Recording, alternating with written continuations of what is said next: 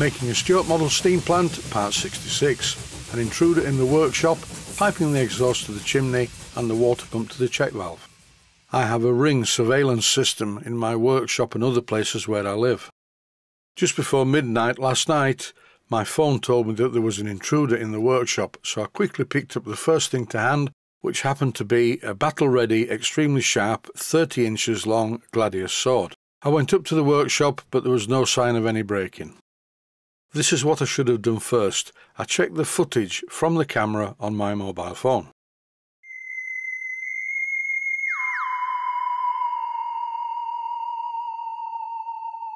And it was a large spider. I don't see them much during the day, which is probably a good thing. They keep out of my way. Before commencing the piping job, I need to fix the condenser and the water tank to the baseboard, only temporarily, just with some odd 4BA bolts I found lying about.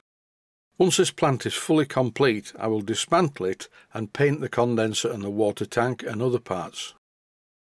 I need to make a specially shaped 1/4 inch diameter piece of pipe to go between the condenser and the chimney.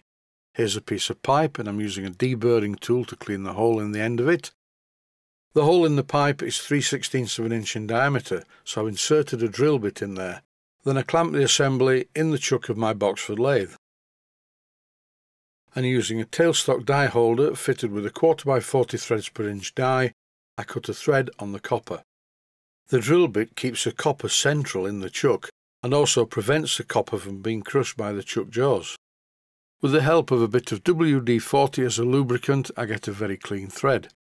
Now I need to rethread the elbow that I'm going to use. These are PM Research elbows, which as far as I am aware are not the same pitch as the 1/4x40 threads we use in the UK. I do like these elbows, they're very useful, so I take the time to rethread them with the British standard 1/4x40.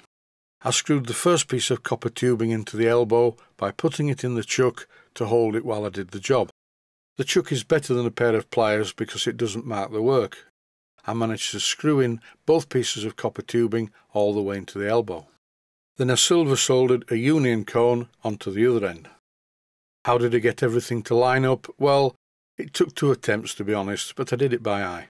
That's the exhaust steam to the chimney piped. I've turned the boiler around, and now the second job is to pipe the water pump's outlet to the inlet of the check valve. This piece of copper pipe is 5/32 of an inch in diameter. I'm using a really useful microcosm small pipe bender.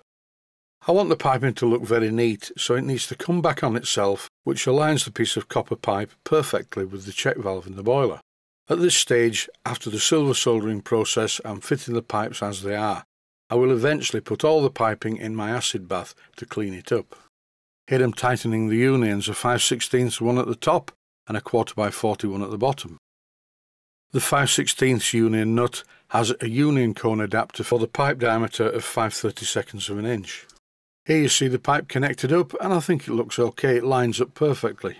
This next bit is wrong. I am not going to pipe the outlet from the water tank directly to the inlet of the water pump. My design of this plant incorporates an economizer or water preheater inside the condenser, and here are the inlets and outlets. I'm going to show you a clip from when I was building this condenser, and then you'll get the idea.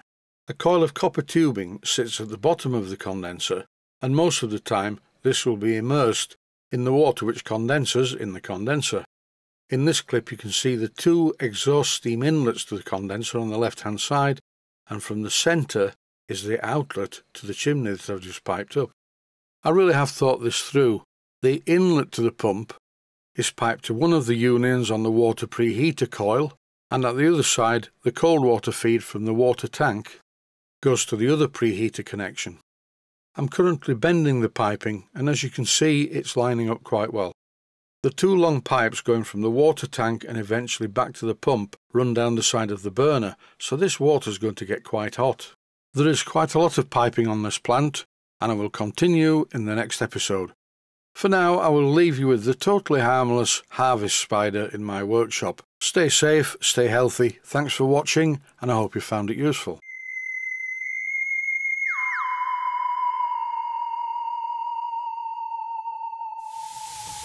Please take the time to visit my Mainsteam Models website.